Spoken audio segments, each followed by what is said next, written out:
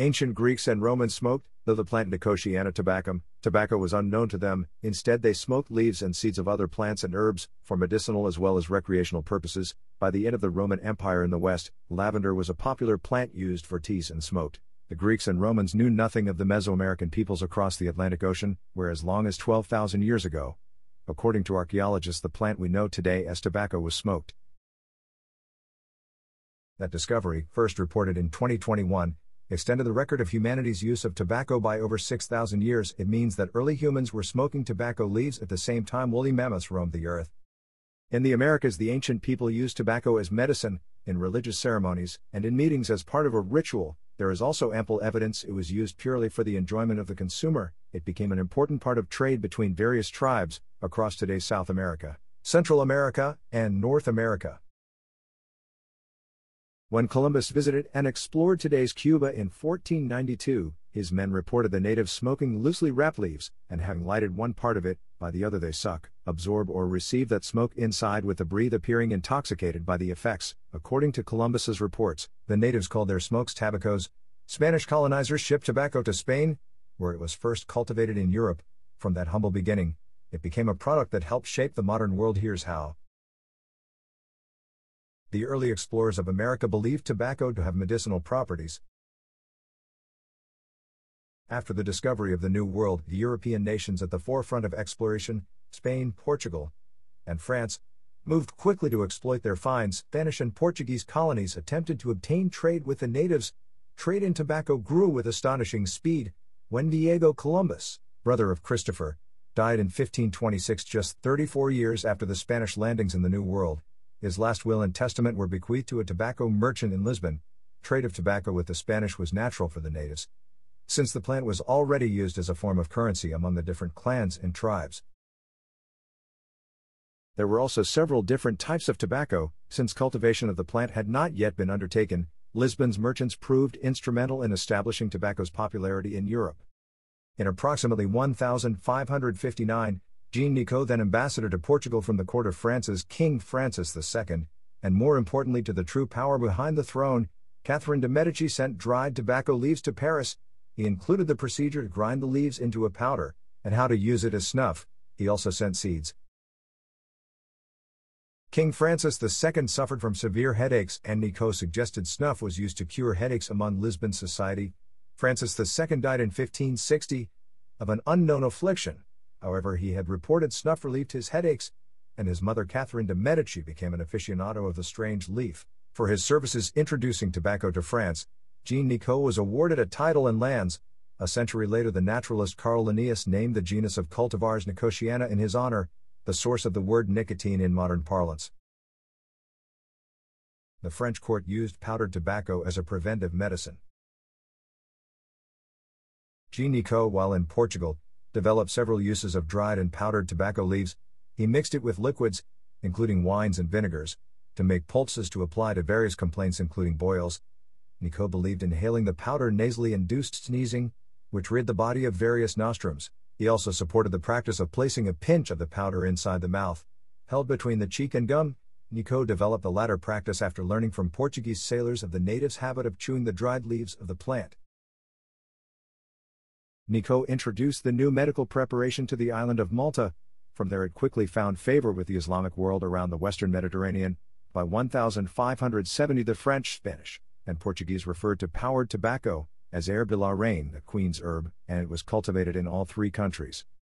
Yet few endorsed smoking the leaves at first. Then in 1571, a Spanish physician published a treatise describing the plants then coming to Europe from the New World. He claimed consuming tobacco by smoking the leaves could cure 36 different known diseases.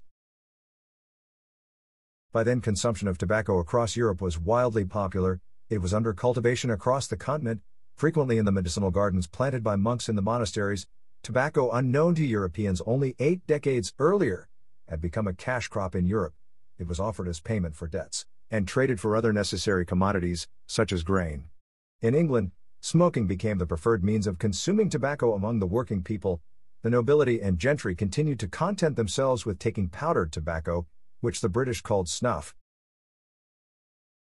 Powdered tobacco introduced new social rituals and a new art form.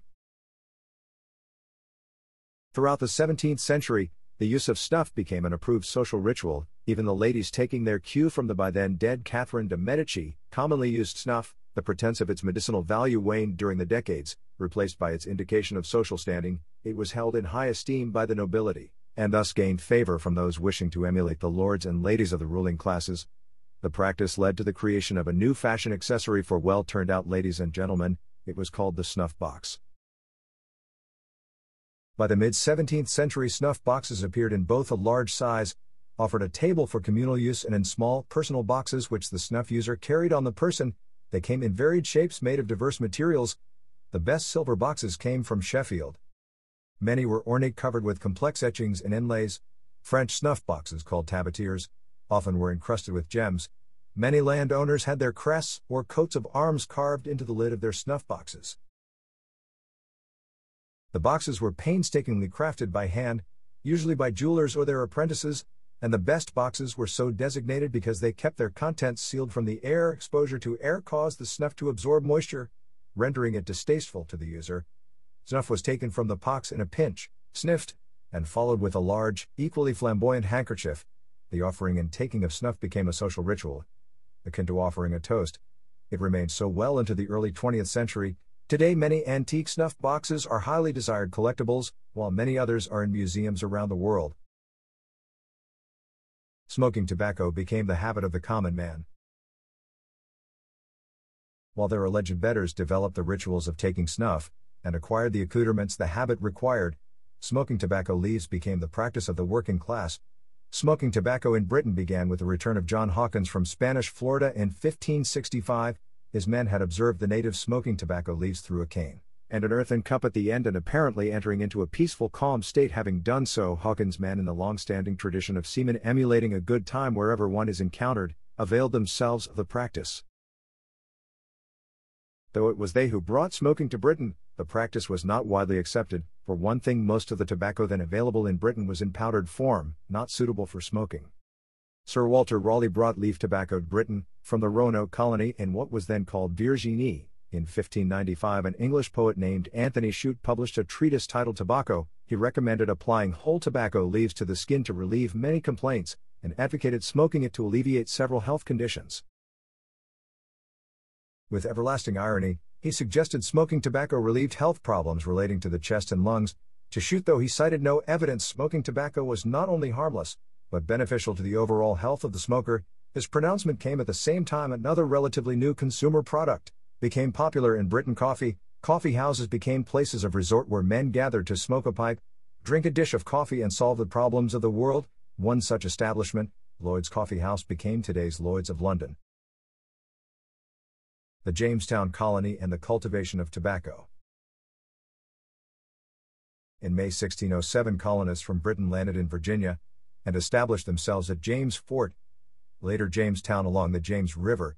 They could not have picked a worse time. The region was in the middle of a 3-year drought. The natives, though not openly hostile at first, were wary of the new arrivals. It was too late in the year to plant crops, and survival of the few they did plant was rare. Over 80% of the first group of settlers died in the ensuing period, known as the Starving Time. Recent excavations at the site indicated the settlers may have resorted to cannibalism. Relief expeditions did little to alleviate the suffering, and the colonists abandoned the settlement in 1610. They returned to the settlement after encountering another relief expedition in the James River. One of the enduring myths of the Jamestown settlement is the colonists discovered native tobacco and transformed it into a cash crop, saving the colony. In 1610, John Rolfe arrived at the colony, bringing with him tobacco seeds from plants cultivated by shipwreck survivors he encountered in Bermuda. Rolfe was aware of the soaring popularity of tobacco in England. He reasoned that he could harvest tobacco in Virginia and generate a cash crop for the investors in the colony, enriching himself in the process. The Spanish tobacco seeds Rolfe brought from Bermuda produced a sweeter leaf than those of the native Virginia strains. Rolfe harvested his first crop in 1614, having established Verena Farms, the first of the great Virginia tobacco plantations. 2 years earlier, by 1618, Rolfe was a wealthy man, and Virginia tobacco was the preferred leaf among British consumers. Rolfe's success led to a boom for the Virginia colony. In 1622, the year John Rolfe died, his wife, Pocahontas, whom he called Rebecca, had died in 1617. All of British North America was called Virginia by most Englishmen. The tiny English colony was subject to the predations of the Spanish, French, Dutch, and the natives, as well as the pirates which roamed the seas. The fact the colony survived and succeeded can be attributed to one product. That product was Rolf's tobacco, which merged Spanish seeds and Virginia's soil and climate. Settlers swarmed the Virginia lands along its tidal rivers, the James, York, Rappahannock, and Potomac. Plantations stretched from the riverbanks inland, planted in the gold of the Virginia colony tobacco. As the fields expanded, so did the need for more hands to plant the crops, nurse them, harvest them, and cure and ship the leaf. Until 1619, that labor came primarily from indentured servants. The Portuguese initiated African slavery in the New World, purchasing enslaved people in Africa and transporting them to their sugar colonies in Brazil. The French soon followed suit, as did the British, resorting to African slave labor for their colonies on the Caribbean islands. In 1619, the first slave ship arrived at Jamestown, an event noted by Rolfe in his diary. Whether Rolfe purchased any of the enslaved Africans is uncertain. He recorded that 20-odd Negroes had been purchased in exchange for what he called victuals. Virginia's booming tobacco industry led the colony into the transatlantic slave trade. An eventual civil war and over 4 centuries of racial inequality in what became the United States. That same year, more than 40,000 pounds of Virginia leaf were shipped to England. Within 12 years, the tobacco shipped from the Virginia plantations exceeded 1.5 million pounds. The British government warned of the dangers of tobacco use in 1604. King James VI and I of Scotland, England and Ireland loathed the use of tobacco by his subjects. It was he for whom the colony of Jamestown was named, as well as the James River on which it was located. Nonetheless, King James was not appreciative of the product of the new colony. In 1604, 360 years before the U.S. Surgeon General issued his first report on the harmful aspects of smoking, James made his position on smoking clear in a pamphlet he titled, Counterblast to Tobacco. James unfairly blamed the natives in America for exposing Europeans to tobacco use. He condemned the exposure by smokers to others, who were forced to inhale what later became known as second-hand smoke. He imposed strict taxes on tobacco, which raised the price to consumers. In justification of his actions, James wrote smoking was a custom loathsome to the eye, hateful to the nose, harmful to the brine, dangerous to the lungs, and in the black stinking fume thereof, nearest resembling the horrible Stygian smoke of the pit that is bottomless. 2 decades later he had a change of heart. He created a royal monopoly on tobacco from Virginia and Bermuda, helping the colonies to increase their profitability. In 1624, over 7,000 shops, markets and taverns sold tobacco in London alone, the vast majority of it from the plantations in Virginia. For merchants and tavern keepers to sell tobacco to patrons, a license which cost £15 annually was required. The £15 went directly into the royal treasury, meaning the author of A Counterblast to Tobacco made considerable profit from the sale of the hated product. Virginia tobacco planters were among the first vendors to brand their products. As the tobacco plantations in Virginia's Tidewater region expanded, variations in the quality of the leaf they produced emerged. For some planters, their tobacco, cured and packed in hogsheads, was sent to huge warehouses which lined the waterfronts in Richmond, Alexandria, Georgetown, and Fredericksburg. Other large planters had direct access to ships using docks and wharves built on their plantation's waterfront. Variations in the curing process, which affected the quality of the leaf, gave some planters reputations for high-quality product, while others ranked beneath them on the competitive totem pole. Some planters, including Augustus Washington, father of George, began the practice of marking their hogsheads with brands burned into the staves of the barrel. It was one of the first instances of product branding in history. In 1730, the Virginia House of Burgesses enacted the Tobacco Inspection Act. The act designated 40 locations where tobacco was inspected by government-employed agents. Tobacco which passed was then branded by the inspector. Tobacco which did not was destroyed. No other American produce of the land was subject to government inspection at the time.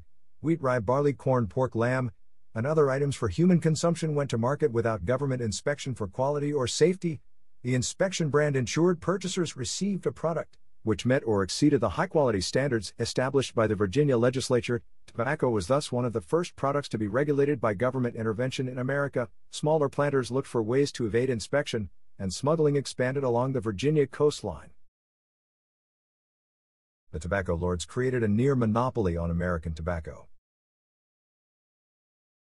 In 1710, the French crown granted the Scottish city of Glasgow sole rights to import tobacco to French territories and France itself. Glasgow's advantages of having a sheltered, deepwater port on the west coast of the British Isles gave it ready access to tobacco ships, driven by the prevailing westerly winds. From the British colonies in America, Glaswegian merchants entered an economic expansion which lasted for most of the 18th century, importing tobacco and other products from America. The merchants also entered the transatlantic slave trade, and vast fortunes were acquired by several Glaswegians. The most successful became known as the tobacco lords. It was they who determined the prices paid for the American planters' crops, and in what in a later day would be called collusion, they controlled the economics of the tobacco trade. The most successful American planters acquired vast fortunes in terms of land and chattel slaves, but hard money in the colonies was scarce.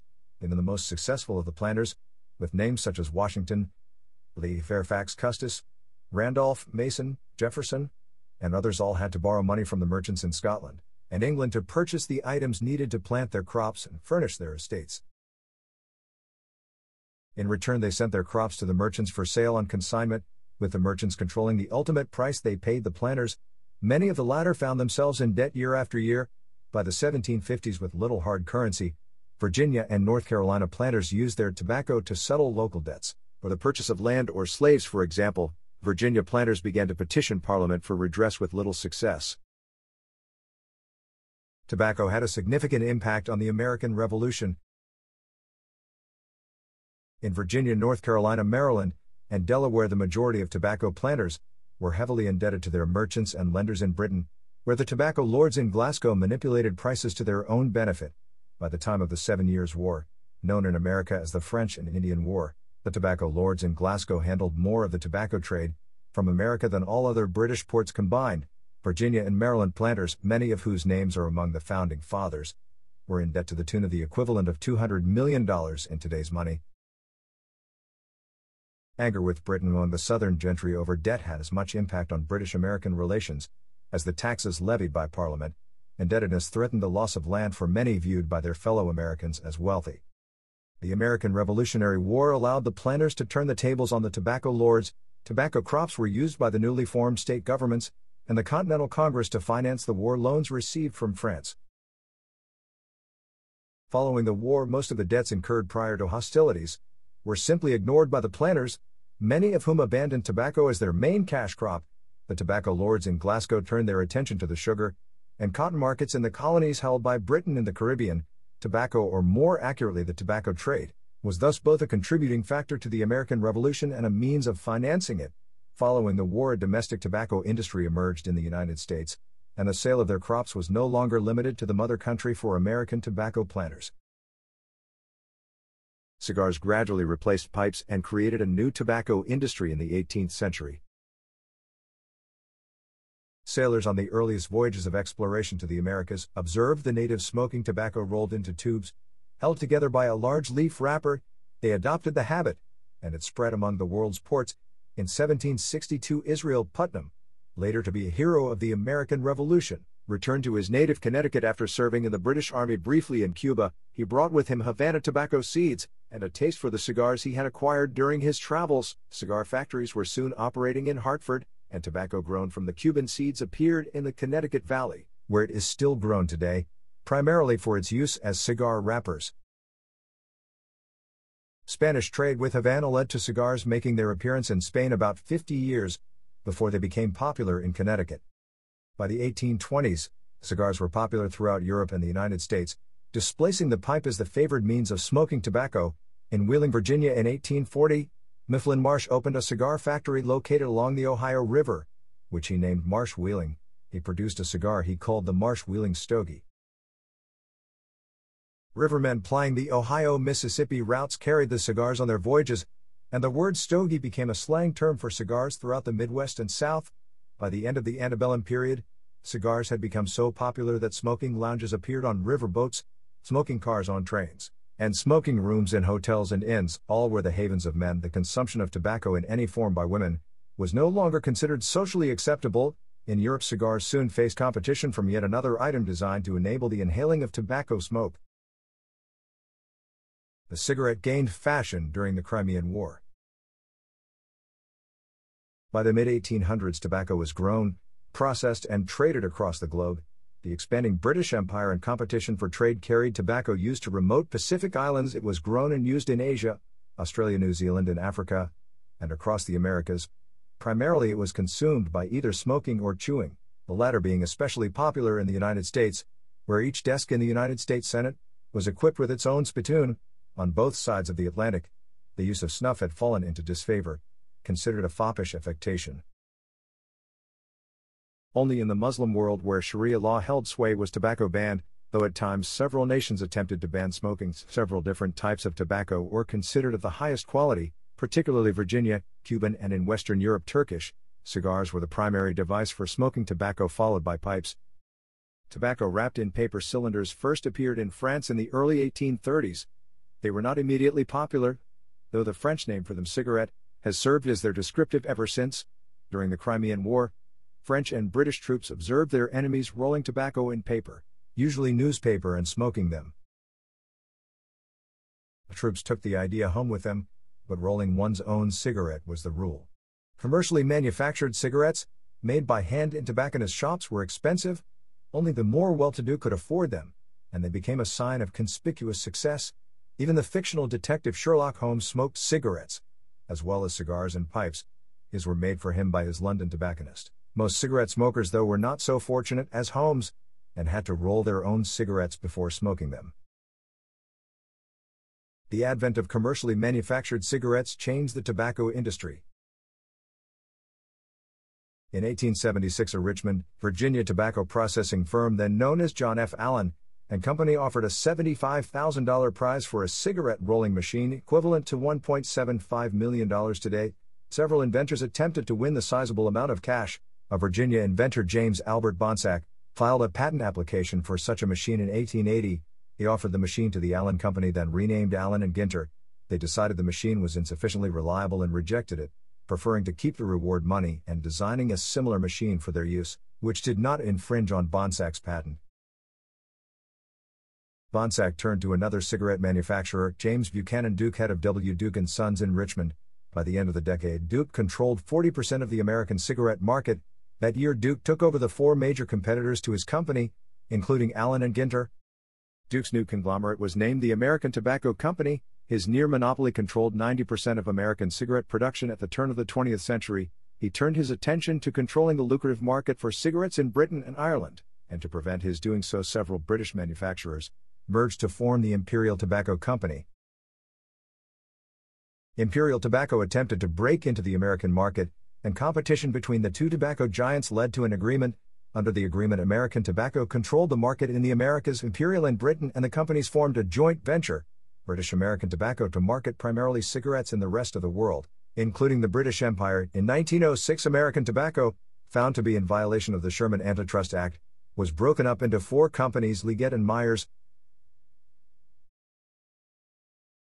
Cigarette smoking became the dominant form of tobacco consumption in the early 20th century. The advent of commercially manufactured cigarettes, and aggressive advertising for them, led to a boom in tobacco consumption across the globe. Even before cigarettes were commercially manufactured on a large scale, Allen and Ginter had introduced cigarette cards in their packets of cigarettes. Collections of the cards in multiple different series encouraged smoking. The women's suffrage movements adopted cigarette smoking as a sign of equality, even as they merged with temperance movements to suppress alcohol consumption. Women smoking was considered a social outrage among the male leaders of the day. In 1908, a woman smoking in public in New York City was arrested for her effrontery. Congress considered banning women from smoking in the District of Columbia in the early 1920s. Eager to develop a new market for their products, cigarette companies marketed brands directly towards women. As had happened with snuff boxes centuries earlier, manufacturers developed new fashion items to accommodate smokers. Cigarette cases, slim boxes often made of gold or silver, elegantly engraved, appeared in jewelry stores, tobacco shops, and in department stores. They afforded the user a more debonair means of carrying cigarettes than the packs in which the product was delivered by manufacturers. Lighters also appeared, ranging in style from the mundane mass-produced Ronson to jeweled custom-designed lighters from Tiffany. Women's use of cigarettes expanded widely during the First World War, and in the Roaring '20s, despite efforts by governments around the world to contain it. By the 1930s, women smoked freely in public, in the increasingly popular films of the day, and women's smoking rooms. were added to hotels and other establishments to prevent feminine encroachment on the men's smoking rooms. Backlash against tobacco use was widespread in the early 20th century. Tobacco consumption continued to rise during the first half of the 20th century. Opposition to smoking grew more fervent among numerous diverse groups.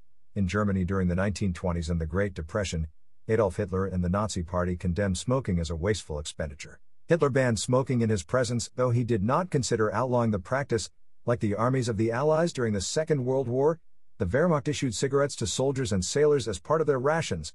Advertising for cigarette companies during the first half of the 20th century became one of the first uses of celebrity endorsement. Babe Ruth and Joe DiMaggio appeared in print advertising for cigarettes. So did Lou Gehrig, who advertised Camel non-filtered cigarettes in magazine advertisements with the claim, "They don't get your wind and I can smoke as many as I please." Not all celebrities agreed with the use of their image to endorse smoking. Hannes Wagner threatened to sue when a cigarette card appeared with his image, and succeeded with getting the card withdrawn. But Wagner, one of the original 5 members inducted into the Baseball Hall of Fame, did not oppose tobacco use, and both chewed tobacco and smoked cigars. He simply didn't like cigarettes. The removal of the Wagner card contributed to it becoming one of the most valuable baseball cards to collectors. Actors appeared in advertisements endorsing cigarettes, both male and female, from the 1930s until cigarette advertising was banned in most countries. Even Santa Claus endorsed giving cigars and cigarettes as Christmas gifts. Despite the onslaught of advertising, a steady backlash, led by health professionals and researchers, warned the public of the hazards of smoking in the 20th century. The global tobacco industry fought back. The Germans were the first to impose national restrictions against tobacco use. In the United States, throughout its first century of existence as an independent nation, excise taxes on tobacco funded up to 1/3 of internal revenues. Similar taxes supported the governments of many of the nations of Europe, including the United Kingdom. Few government-imposed restrictions appeared regarding where tobacco could be consumed, other than age restrictions on the right to purchase, that changed in the 1930s and 1940s. When Nazi Germany began to restrict tobacco use, the German government under the Nazis funded research into the harmful nature of tobacco use. They actively campaigned against smoking, and urged the public to avoid tobacco consumption.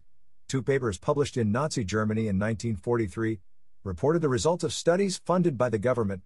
Both reported the link between tobacco and cancer. The Nazi government was the first in the world to issue restrictions on smoking in public places. Smoking was banned on public transit systems. Health lectures presented to German troops encouraged them to quit smoking, or never start. The arguments were based on health issues. Despite the lectures, cigarettes were still rationed to troops as a morale booster. Restaurants and other businesses were required to create separate smoking areas. Advertising for tobacco products was limited. Taxes on finished tobacco products, those paid by the consumer, were increased, in part to discourage smoking. Nearly all of the measures taken by governments to discourage smoking late in the 20th century were originally imposed in Nazi Germany. Measures to reduce smoking were unsuccessful, largely as a backlash against the Nazi era. Modern Germany has some of the least stringent anti-tobacco measures in the world today. Smoking tobacco peaked worldwide in the 1950s. In the 1950s, throughout the world, smoking was unrestricted and ubiquitous. People smoked wherever they wished. In grocery stores, in hospitals, in movie theaters, on planes and trains, in college classrooms and lecture halls. Every professional sports team in America's 4 major sports, baseball, football, basketball, and hockey, had an official cigarette sponsor. Cigarette companies sponsored motorsports as well. When flying on airlines, a small packet of complimentary cigarettes came with meals. Television performers smoked, both in character and out, and advertised the brands which sponsored their programs. News broadcasters smoked on the air. The location of ashtrays was an important consideration when evaluating a new automobile. Cigars and pipes still had their loyal fans, as did chewing tobacco and snuff, but cigarettes dominated tobacco consumption around the globe. Tobacco remained a major product of international trade in the post-war era. Ominous rumblings from several governments and international health organizations led the tobacco industry to begin aggressively advertising healthy cigarettes. Chief among them were the filters which tipped king-size cigarettes. In the 1950s, filtered cigarettes outsold unfiltered versions for the first time. Cigarette companies issued competing claims that their filters allowed full flavor while removing the harsher elements of smoke. In Britain, an estimated 81% of men smoked cigarettes and 39% of women. And filtered cigarettes were marketed more towards the latter. During the decade, the British Royal College of Physicians began collating the data connecting cigarettes to health problems, and by the end of the decade, they had enough to move toward a ban on cigarette advertising. They aimed their first volley against big tobacco at television advertising. In America, similar movements gained ground. World governments began to move against tobacco use in the 1960s. In 1964, Luther Terry, then Surgeon General of the United States, released the results of an inch-depth study on the health effects of smoking tobacco. The report found unequivocally that cigarettes were linked to cancers, heart disease, and other health issues. Supporting studies came shortly thereafter, from European and Asian countries, as well as academic institutions in the United States.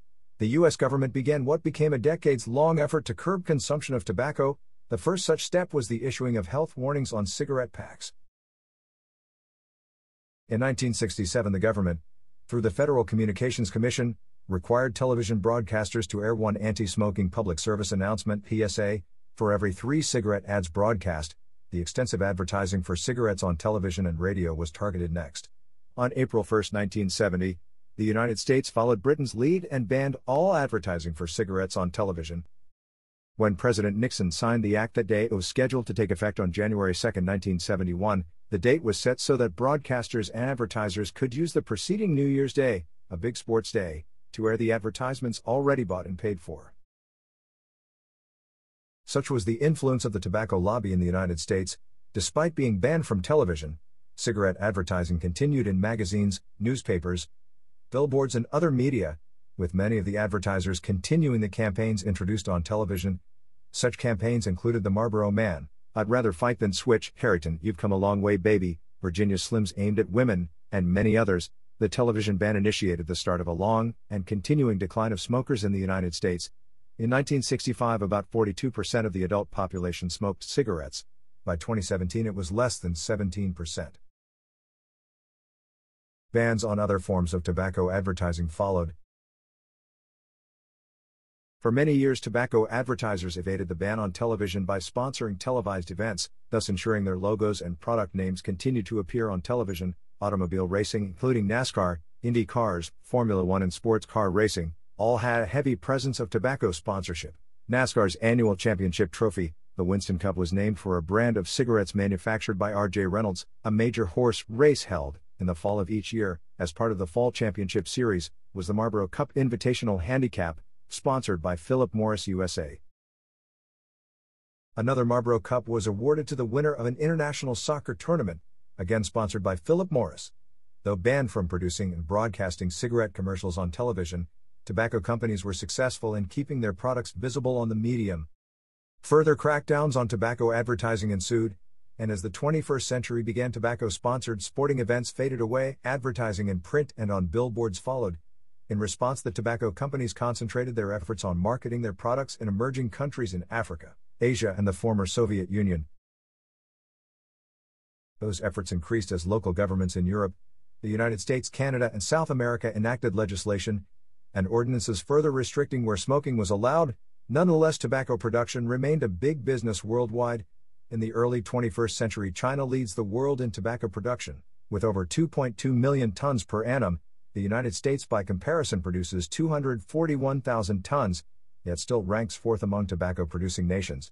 Tobacco remains a labor-intensive, ecologically harmful, dangerous business for its cultivators and curers. Yet in many emerging countries it is an important part of the national economy. Tobacco continues to shape world trade and economies today. Tobacco first came to Europe as a result of the voyages of Christopher Columbus. It soon became a leading export from the European colonies of the New World to their mother countries in the Old. From there it became a trade item with the Arab world, Asian countries, the islands of the Atlantic and Pacific Oceans. Until it was ubiquitous worldwide, great fortunes were made from its cultivation and production. Its production contributed to the development of the transatlantic slave trade, to the divisions which led to the American Civil War, and to the European scramble for Africa in the 19th century. Yet it has done some good as well. In 1924, James Buchanan Duke endowed Trinity College in Durham, North Carolina, with $40 million of his tobacco-enhanced wealth. The school president renamed the institution Duke University in tribute to James Duke's father, Washington Duke. Ironically, Duke University is home to one of the world's leading cancer research centers, and that sums up tobacco and its impact on shaping the modern world. It has enriched thousands and destroyed millions. It built fortunes for planters, producers, manufacturers, shippers, and retailers, as well as advertisers.